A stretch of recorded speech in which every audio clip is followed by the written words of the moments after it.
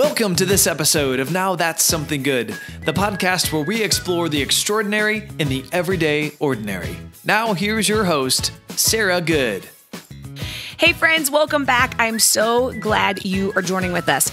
If you're brand new to the Something Good podcast, welcome. We're so glad you're here. If you've been a long-time listener, we're glad you're here too. And I just want to encourage you. We love hearing how all of these stories are encouraging you. And I just want to encourage you, if you could take a moment to go rate or review this podcast wherever you podcast. It means so much to us. And it really just, with all those little crazy algorithms behind the scenes, helps our little podcast and our little sphere of the world be seen a little more. And again, you know our heart around here. It's not about Will and Sarah Good. It's about just sharing stories and what God is doing and spreading some good news all the time. So thank you for being here and being a part of our little podcast world. So today we're going to continue our conversation with Ron and Debi Cathcart. If you remember, we've been in a little mini series all about relationships.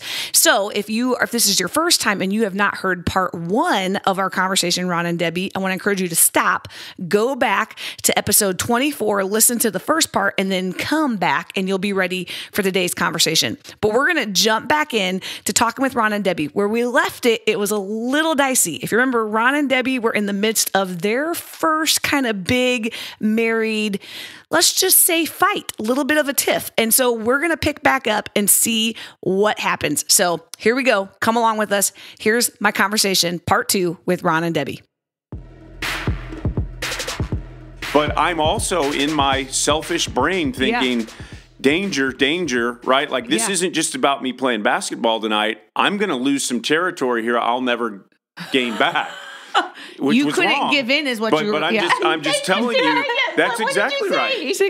But we're just keeping it real here. No, so it's like, good. This is our first week of marriage, and I am like thinking, whoa, right? And so I, and you know me well enough to know, and I'm not proud of this, and I have matured in 33 years, but in that moment, I'm like, oh no, I'm not going to lose this battle. And so I'm like, I'm going to the gym. Yeah. And I went out. And so she was in her pajamas, by the way. She was already ready to have dinner, snuggle up, and watch a movie on the couch.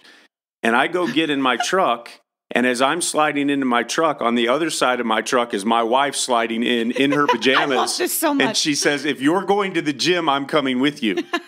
And in that moment, I'm like, the only thing worse than me not going to the gym tonight would be going to the gym with my wife in her pajamas. And so I got out of the truck and I came back in and I'm like, okay, we're going to, snuggle and watch a movie, but next Tuesday night, I am going to the gym, right? Because I'm like trying, and I say that, and of course, we've both learned, learned so much about each other in the 33 years, but to speak to the question that you're asking, like we both went into marriage, and it was two very strong-willed people that had different views about what they thought it was supposed to look like and how it was supposed to be, and we did some battle of trying to figure that out in our early days of marriage, and it was not always pretty. That's good. Well, I want to talk about that a little more because one of the questions we did get asked was, they were saying, hey, I don't think people talk enough about how selfishness comes out in marriage. And you just said it. I mean, it's in any relationship, you're taking two totally different people with two totally different ways of being brought up, two totally different ways of expectations, two totally different sets of personalities. And then you stick them in a house. I mean, it's like why we all love reality TV show, like why Big Brother or Survivor is such a great, because you're like, who's gonna, and when you put strong-willed people, because I'm a strong-willed person, I get that. It's like, I'm going to outlast you. Right. So like one of us is going to have to give. So how have you guys, talk a little more about how you've really navigated some of those things to go, hey, I know Ron needs to go be alone, even though I don't understand that. I'm going to let him, or you go, I know I need to go do these things, or Debi just wants to be with me, and that's not wrong either. How have you guys worked through? In all honesty, I think we still have to work through it all the time. Good. It's not like we worked through that and now we're good with it. No, that's good, Debi. I still struggle at times with, okay, and how honest can I be? I told you, bring it. We are here for the we have no secrets. And we're good. I mean, so you can be good and still have issues. This, we are good, but there are times where, He loves, and it's not that I don't want him to have those fulfilling, great times, but he's alone. He can be alone. Mm-hmm. I am a companionship. I want, and God gave me 4 boys, and I'm so grateful, but I don't have that girl to have that companionship with when he goes off and does his boy stuff or his alone stuff. So, I think it's something we continue to have to work through sometimes, where I have to talk to God about it, and that's good. And he shows me my selfishness, or he opens my eyes to the fact that this is something my husband really needs. Yeah. And sometimes even if sometimes I still think he's wrong. I think he shouldn't do that. Yep. I think maybe, and I know he, on the other hand, is probably thinking I'm being selfish. So we both have to let go of that and say, God, it doesn't matter who's right or wrong. It matters that we display your spirit and the love and just the grace that you have given us. And so, but I guess I just wanted to say it's not something that we're all done with that. Yes, we figured out how to navigate that, and now we're good. We never struggle with that anymore. Yes, we figured it out because we haven't. I mean, so Debbie, what you're telling me? There's moments where, there are. I remember last year at our anniversary, he had just gone to baseball camp with his friend, which is such a blessing, such a fun thing that he gets to go to the Cardinals fantasy camp. And then he had been on a trip with my brother, and I'm like, when do I get a trip? And I remember just saying, it's my turn. And so anyway, and I mean, a lot of the things that he had gotten to do were a blessing, but we do, we still have to talk through those things. And then, sometimes it's me. I just need to say, hey, you know what? I am thankful, but I have to look and think it's not about me. So anyway, that's hard to do. I don't know. Ron, do you have anything to add? Yeah. Well, I think so. Yes. First of all, just so you know, my wife and I are getting ready to go on a 10-day trip. I don't always go running around with my other guy friends, but I do that. I think she said a really key phrase, and it's let go. So anybody coming into marriage, right? Like, we all need to mature. We all need to change. There are things about us that need to change, and hopefully that never stops until you take your last breath. You're always growing and maturing. Yeah. But I also think that a lot of times you come into marriage thinking that you're going to change the other person, and we are all who God made us, right? And so there are things that we all need to change, but then there are some things that you have to let go. And so there were hills that we were probably both willing to die on 30 years ago. That now we're like, we're not going to die on that hill, right? And so, and it's a give and take on both of our parts. We are very different creatures. My wife is the greatest people person I've ever seen in my life, right? Like I tell people all the time at Two Rivers, she's my job security, because everybody loves my wife, and they do. And she is a marvelous people person. But most of the time, she gets her energy from, like, bring me some more people. And I am exactly the opposite. I love people, but at some point, I'm like, I have to pull away to recharge my batteries. And that has always been kind of a source of contention, because she doesn't understand me in that area, and I don't understand her in that area, and I'm never going to, and she's never going to. And so we've kind of had to just let go of that and figure it out, and we do a lot better at that now than we used to. I am much more of a people person now than I used to be, and I realize how important that is to her. And she realizes that, hey, every once in a while, I need to put my dog in the back of the truck and go spend 24 or 48 hours up at the farm. That's how I recharge my batteries. And so we've gotten a lot better at that. But as she said, we still, we work on that all the time. And here's something else I would say really quickly in this whole thing we're talking about. any marriage, right? Like you're always going to have these issues. And what Satan loves to do is he likes to take all these differences of how we recharge our batteries, or, that kind of hurt my feelings a little bit that you did that and didn't do this, or differences about raising kids and how you discipline kids and what they can do and can't do. And what I've learned over the years is that Satan likes to take those differences between a husband and wife and then escalate them into something that can be awful. And what we've had to realize, and even have said this to each other at different times, usually when we're making up with each other, is, hey, you're not the enemy and I'm not the enemy, right? Like I'm not your enemy and you're not my enemy. It feels like we're enemies right now because we've let this thing get us sideways with each other, but we have to come back together and say, I love you and you love me, and I know you're for me and you know I'm for really you. Good. And you're not the enemy and I'm not the enemy. There is an enemy. And he's got us all jacked up in this, right? Like, And I think another thing is, from day one, and I'm sure other people have said this, but divorce was never a thing that we would even entertain. And I've never entertained it in 33 years of marriage, even on those days where I thought, how am I going to endure this for the rest of my life?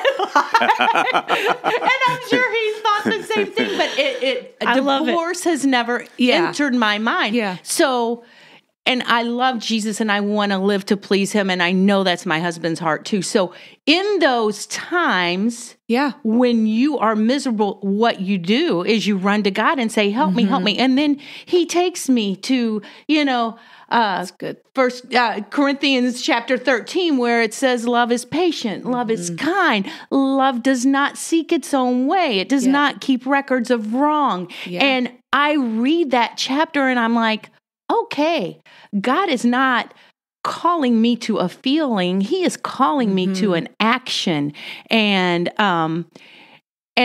that is reality. He has called us to love like Christ has loved us. And so that's a big deal. I think I could just say that. And then he showed me, and sometimes it's still hard because in my mind, the perfect marriage for me is me and my, and some people are going to say, oh my goodness, you would not be a fun person to be married to. And that's okay. That's probably not. But in my mind, the greatest marriage ever was we would get married. We would do everything together. We would go to work in the morning. We'd get home in the afternoon and we'd go hang out and do this. And then we would just be together and we would do things and serve other people, but everything would be together. That's in my mind, that was the beautiful picture of, and that's, Ron needs his alone time and he needs his space. But as the years have gone on, I've seen how beautiful that is because it's freed me up to so many other relationships that I needed to invest in and be in.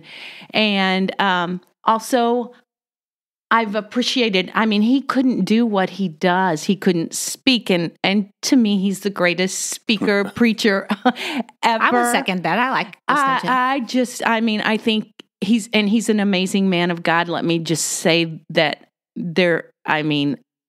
he is the greatest man I know. He truly is in all ways. And he couldn't be that man if I was possessing every moment of his time. So I think God knows what we need, and he knows a plan that we don't see. And so we just walk in that plan. And I love it. It's beautiful. So anyway. That's good.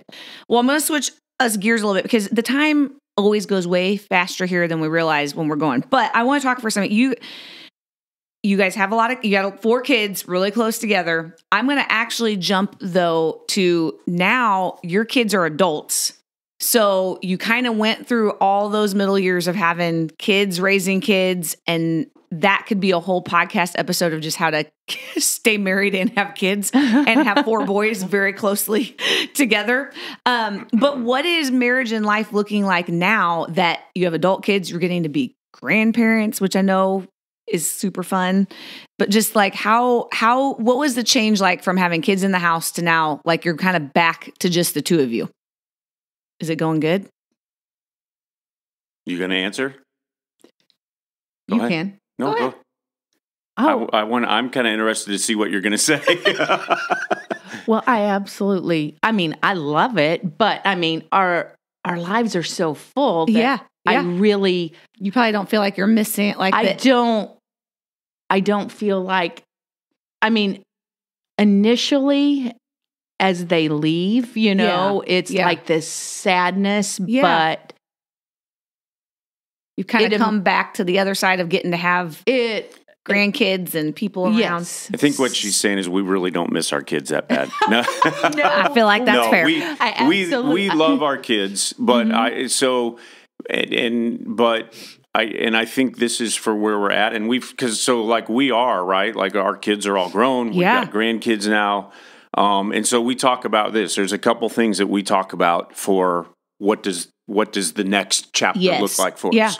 So one of them is we want to serve our faces off. We want to serve people because we're at a great place. We don't have the responsibility of raising kids anymore. And so we are at a great place where our schedules are more flexible, but our calendars are full all the time. They are. and I don't say that begrudgingly. I'm like, there's so much to do and there are so many people to love on. And so like, that's one of our things that we've talked about is what does this look like for us? And it's, hey, we want to serve people and we want to serve people well. We want to serve our kids well. Yeah. She does. She keeps our grandkids and that's a blessing, but it's work too, right? To keep grandkids. And so there's 2 days a week where she's keeping grandkids, which is awesome for us because we love them and they're spectacular.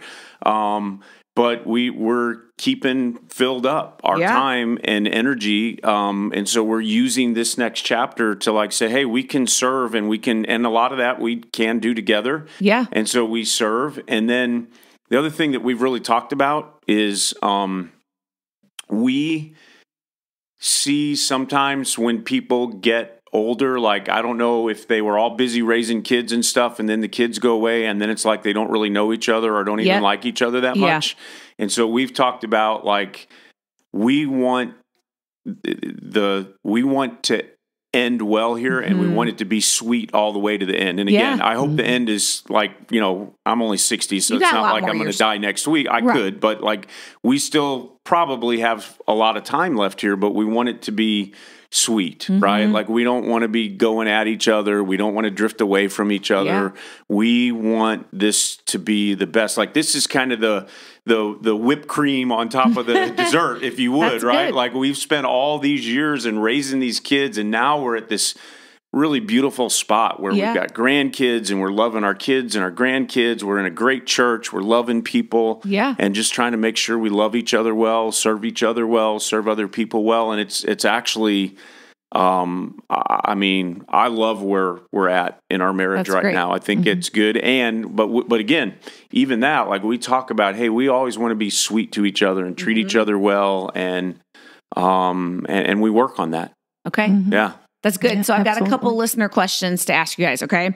So here's the first one. And we've talked about relationships and we're kind of having a marriage theme, but we also want to, I think all of this advice is just great for somebody who's waiting or just single or regardless of relationship status. But we had somebody asking just what advice would you give to somebody who is currently single, whether they're younger single, like they're high school, college age, or just for, whatever life choice right now, they're not in a relationship. What advice would you give to somebody just waiting and in that season? Debbie, you gotta. I say just learn to walk with Jesus and be satisfied with him. Yeah. And, I think that's the greatest thing you can do is learn how to gain that satisfaction in your relationship with Christ and seek good relationships and watch on and befriend people that have those relationships. So, Ron? Yeah, well, so there's this old Rocky movie, Rocky Balboa, right? Sylvester Stallone, he looks at his gal, Adrian, and he says, "You complete me," Adrian. And what I would say is to any single young lady, especially guys too, but young ladies who are maybe out there single and thinking, "Oh, I need a man."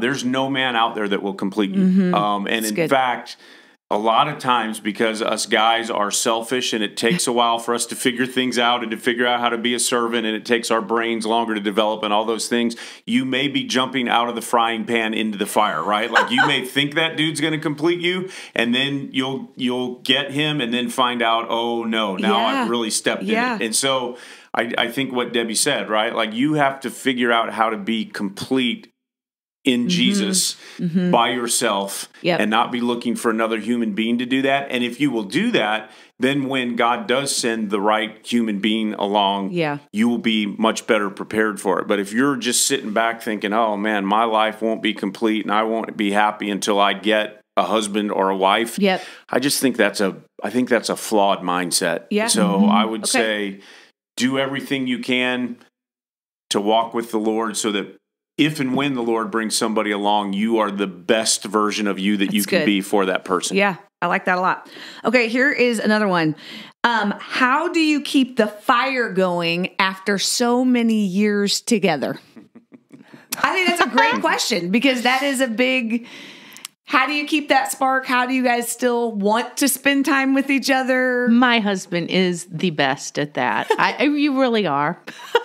You keep the fire going literally and figuratively. Yeah. He's built a lot of fires in the fireplace for you. Actually, you're right. See, my mind wasn't even there. He's a great fire builder.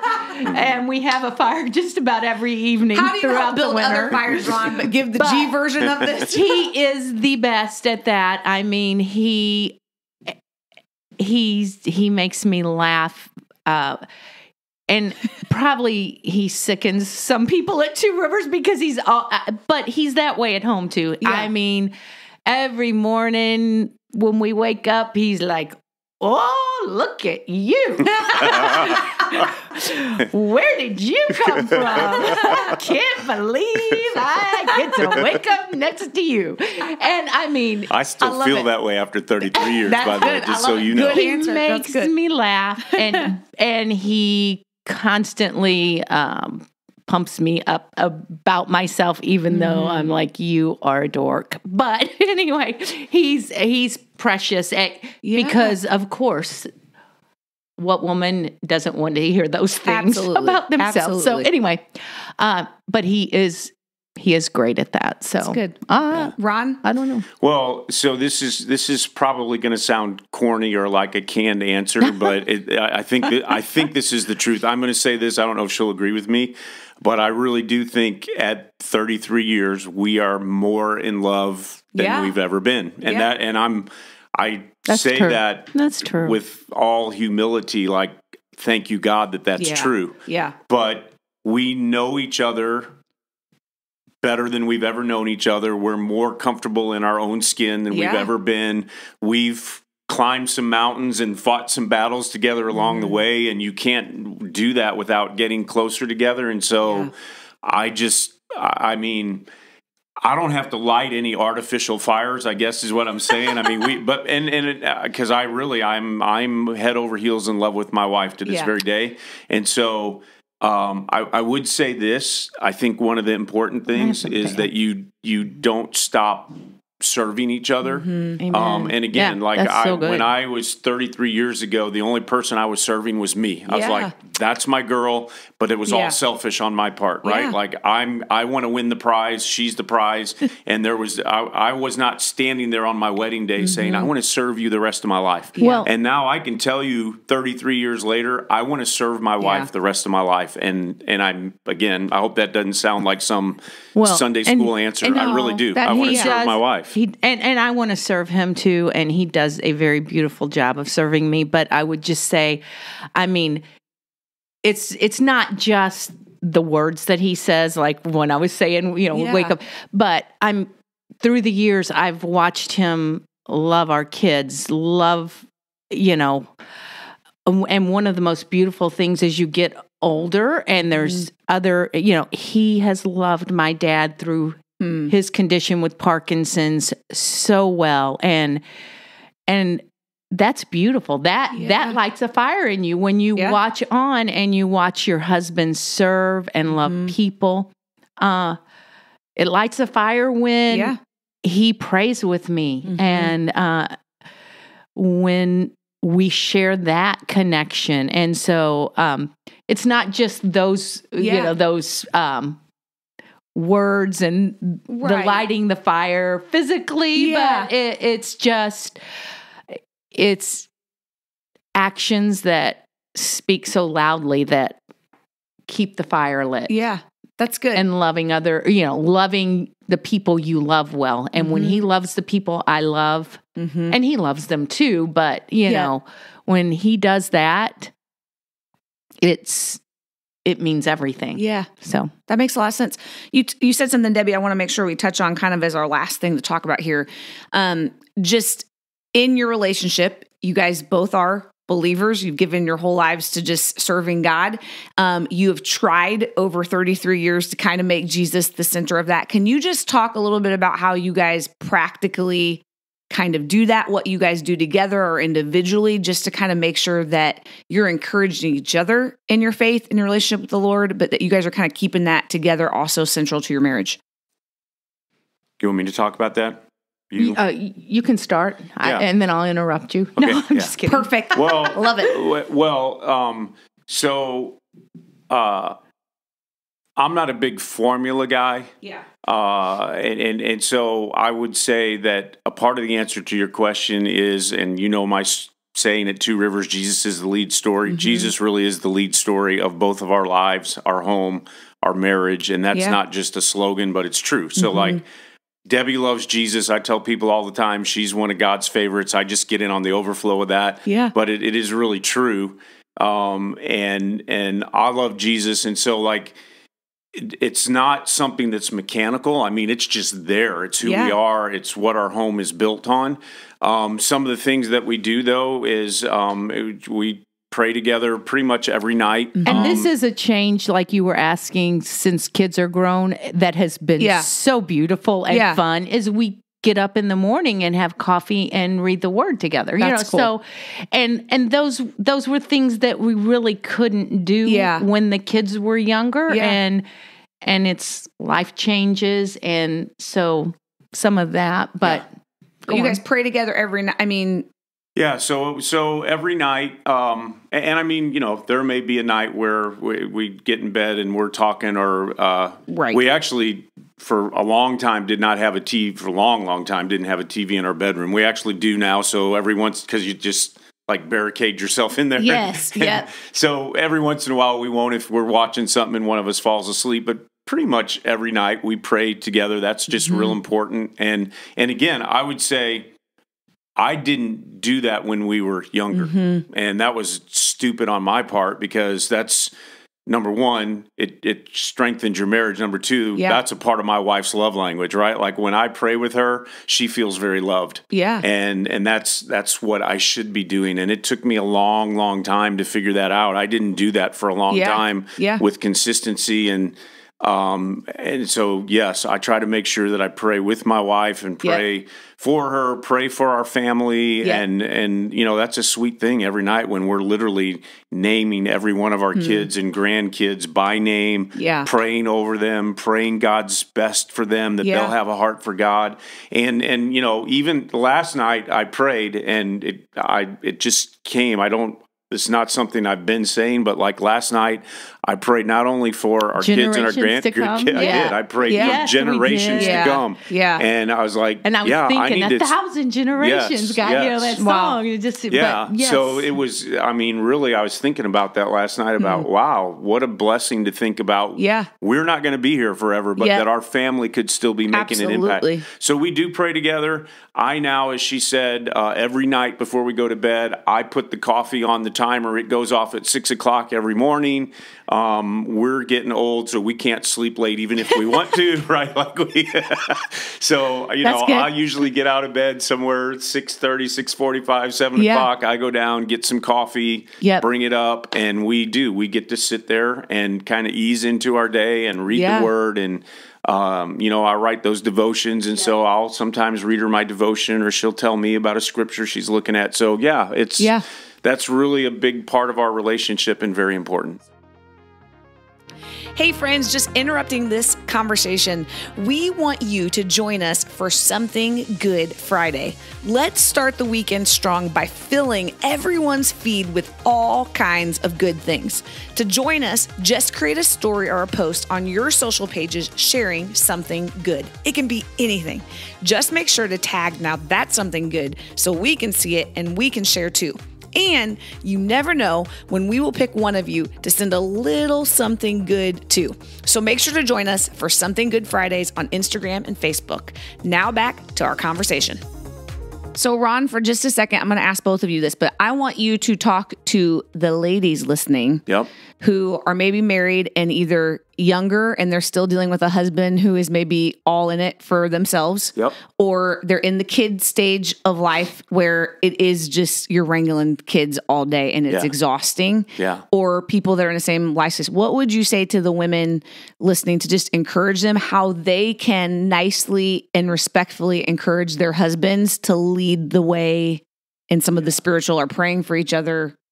Or what would you just say to them? Yeah, well, first of all, you said two key words, and that's nicely and respectfully. Yeah. So there's no dude on the planet that wants his wife to badger him about something, right? Yeah. Like there's no dude is going to be badgered into being the spiritual head of his house. Yeah. So nicely, respectfully, I would say patiently, right? Yeah. Like one of the things we said is divorce was never in our conversations. I used to always tell Debbie, if you leave me, I'm coming with you, right? Yeah. So, and I would just say, ladies, be patient. And again, your husband ultimately doesn't complete you. Mm-hmm. It's the Lord. And so lean into him and trust him and talk to him about your husband, right? And then figure out how to kindly, graciously have those conversations with your husband. I mean, Debbie did that with me. Like I said, I didn't pray with her for the longest time. And she would every once in a while say, I really wish you would pray with me at night. And then I would do it for a week and then I would stop doing it. Yeah. And then she would come back again and say, it really means a lot when you pray with me. And,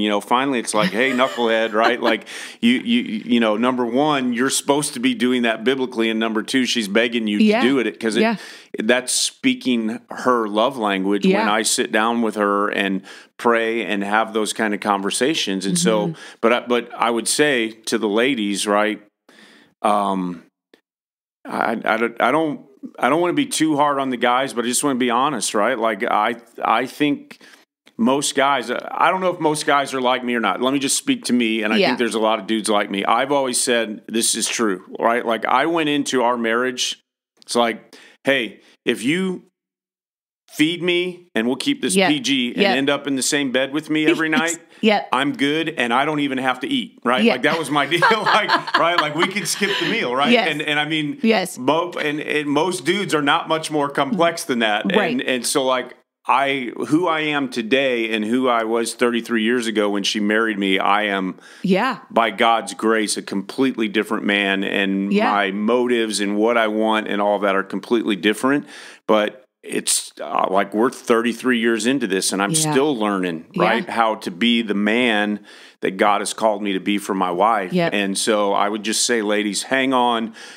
Pray to Jesus a lot for your husband, and then strategically at the right time with the right tone of voice, tell him what you need and what you would like to see. And let me say one other thing. So there's we use this phrase, right, about being the head of the home. Mm-hmm. Well, that's a pretty intimidating phrase, honestly. Like I'm married to Debbie, so I'm a pastor, but even like Debbie to this very day is way more spiritually mature than I ever thought about being, right? And so to think that I'm going to really lead her like So being the head of the home doesn't necessarily mean that you have to know more than your wife knows. Yeah, that's it good. just means you got to step into who Jesus has called you to be. Like it would mean the world to most wives out there. Yeah. If their husband would just grab their hand at night and say, "Hey, let me pray over you and our family as we go to bed tonight." And even if it's a rough around the edges prayer, not all the right phrases, maybe no scripture verses in it, that would mean the world to your wife. Even if she's more spiritually mature than you, she's been doing it longer, just grab your wife's hand and look her in the eye and say,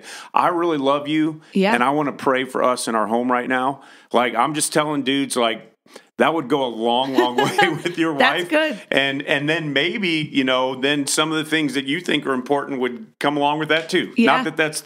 Anyway, I don't want to go down that road. But there is something on both those sides. Yes. When both people's love tanks are getting filled, it is a mutually beneficial It's good for everybody. thing. Debbie, I want you to just speak for a second. So somebody listening who's like, you know what, Ron, Debbie, this is great. You both love Jesus. You're in the same spot. And even though, Ron, it took you a little bit, but I am not married to somebody who loves the Lord or has the same faith belief system that I do. What would you just say to encourage either spouse, male or female, just in that, or even their spouse maybe is a believer, but not actively really building a relationship with Jesus? What would you just say to encourage them in that season right now?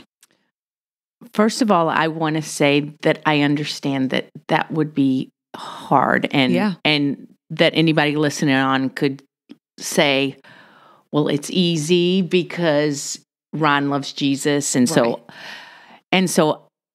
I understand how hard that would be, but we've talked how, 33 years, it's not always been that easy. And there have been some stages that have not been pretty. And I would just say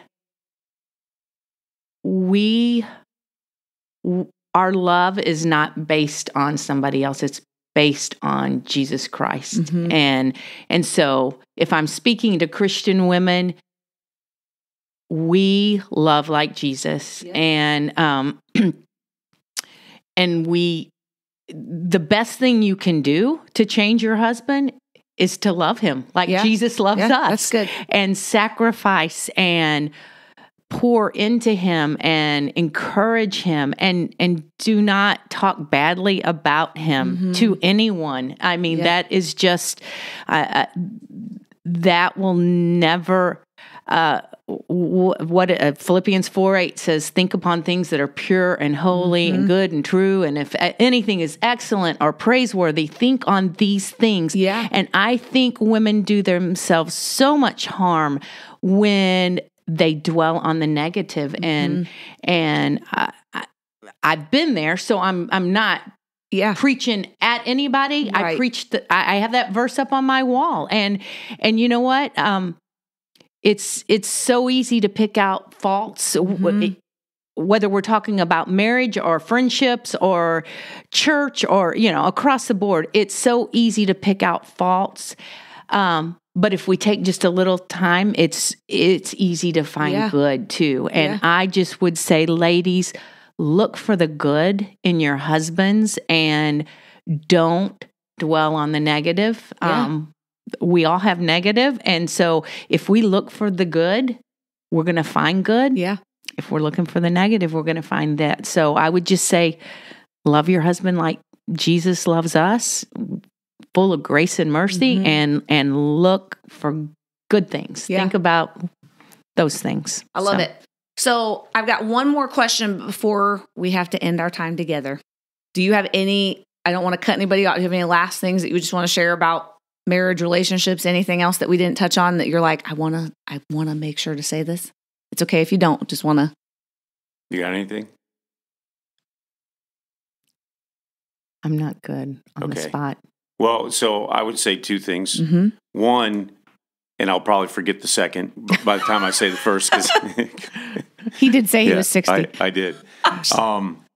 Well, the first thing I already said, but I want to say it again, is I think us realizing that we're not the enemy. I'm not her enemy. She's really not my enemy. Because I think Satan is so good at that, right? He gets you twisted up. And you go to your separate corners and you're mad at each other and you're like... And he just he's a liar. He is. He is. And lies, he does exactly what he says he does. And marriage is hard. And then you throw kids in and it's even harder, right? And it can grind you down, and then and Satan catches you when you're vulnerable, and then he makes you start thinking, I can't believe he did that or she did that. And so I think that's just been a really key phrase for me, is to know that I may get mad at her sometimes, but she's not the enemy. Right? And she may get mad at me, but I'm not her enemy. And to start there and to remind myself that and say, okay, what do we need to do to work through this? Because I know... in her heart of hearts, she loves me and I love her, and we're determined to make this work. So, look, Satan's got us all messed up. And by the way, sometimes if we have a fight, it takes me a couple days to get there because my introvert personality, when we have a fight, I just shut down. Right? Like she wants to sit down and talk it out, and I want to walk out the door and say, I don't want to talk to you now. And sometimes I think I don't want to talk to you for a long, long time. And then I come to my senses, right? And I realize that's so stupid. And so anyway, just we have an enemy. He's Satan. I'm not the enemy. She's not the enemy. And then the other thing I think that goes right along with that is just, man, you just got to hang in there. I mean, honestly, like good marriages don't happen by accident. They're just a lot of hard work by two people that just say, I'm committed to this and I am not going anywhere. And I don't care how hard it gets and how ugly it gets and how messy it gets. I'm not going anywhere. I'm committed to making this work, and then understand that ultimately it's the God who gives us the strength to do that, and just lean in, right? And I want to go back because you did ask. I did say, advice to ladies that maybe are dealing with somebody that's very difficult or not a Christian, and I said, don't talk bad to anybody. And as I'm thinking,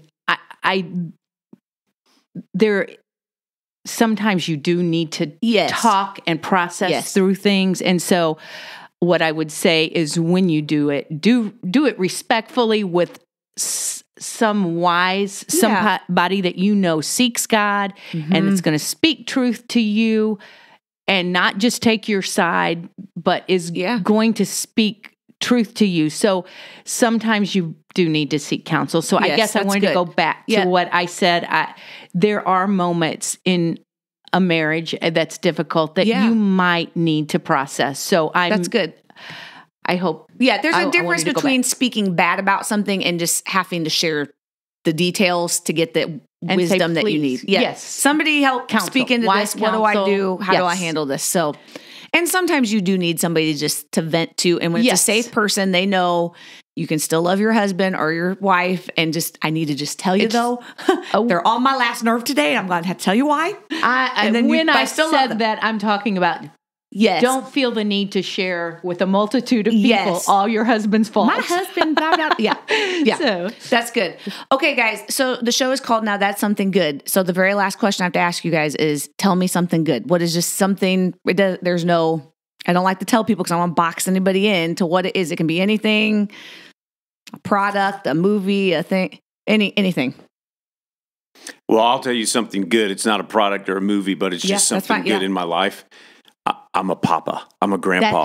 And so it's the greatest thing ever. And it is a reward. The Bible even says, right? Like it's a crown. Like you get gray hair, it's a crown. Like if you last for 33 years and have kids and then you get grandkids, it's a reward. And so the other day, Riley was over at my house and she stood in the living room and talked to me for like 35 minutes. And Debbie was downstairs and she was just telling me about going to the hockey rink and they have chocolate donuts and pretzels and pizza and the boys and seeing somebody out there breaking their stick, and literally talked to me for 35 minutes. And I was thinking, she said more words to me in the last 35 minutes than my boys have all said to me cumulatively. How come you don't like it when I talk to you for 35 minutes? I love it when you talk to me for 35 minutes. And the great thing is,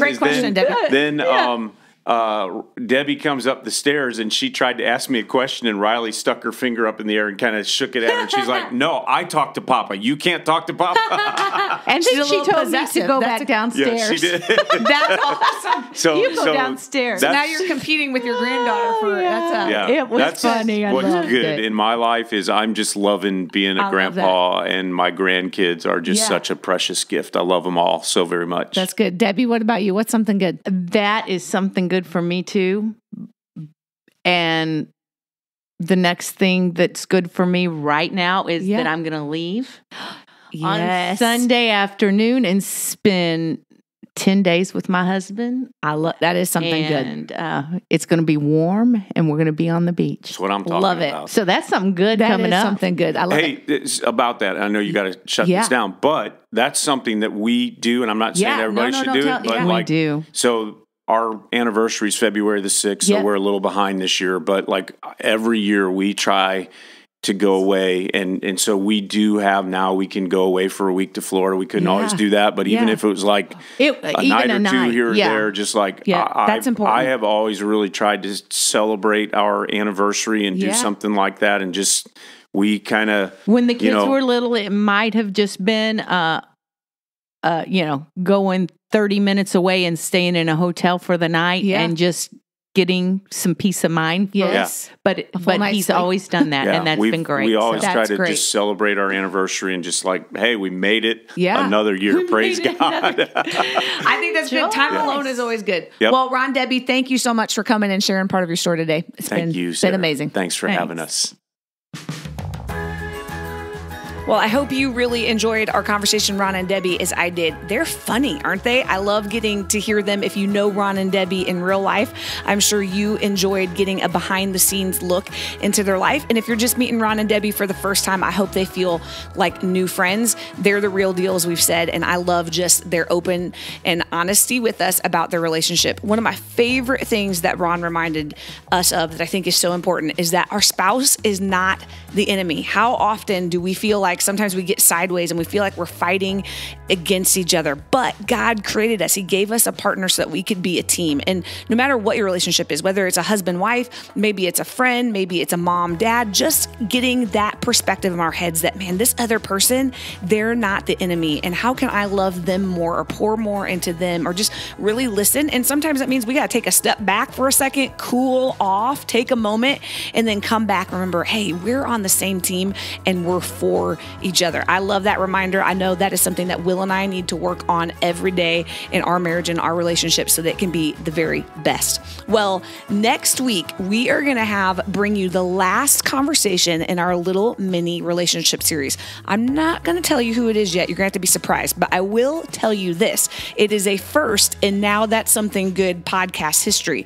We are going to have a repeat guest. So I'll leave it to you. You can see if you can figure out who it is. But make sure to join us back here next Wednesday for a brand new episode of Now That's Something Good. And I want to leave you with this. Remember, there is so much good going on around us. Our job is to just keep our eyes open and to be lookers for it, to see it. And you know what? Not only do we have the chance to see some extra good, but we have a chance to share something good. So make sure today, wherever you're at, see how you can see the good a little more and then share it with somebody else. Be back with you next week.